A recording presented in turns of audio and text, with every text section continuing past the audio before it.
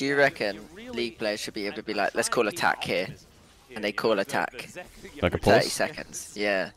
I just feel like, you know, in draft doesn't, oh, yeah, this looks like Would a it be good entertaining, angle. do you Oh, it's reckon? really good into a Zia. Zach has been so good in it.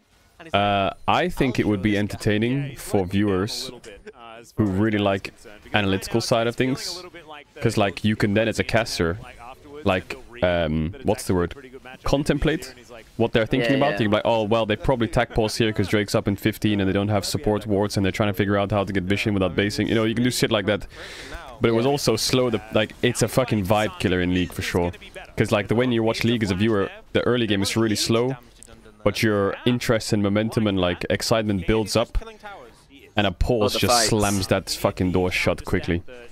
So I feel like people who like scrappy games and build up their energy to the game would hate it, and people who like slow, analytical, like clean gameplay would love it.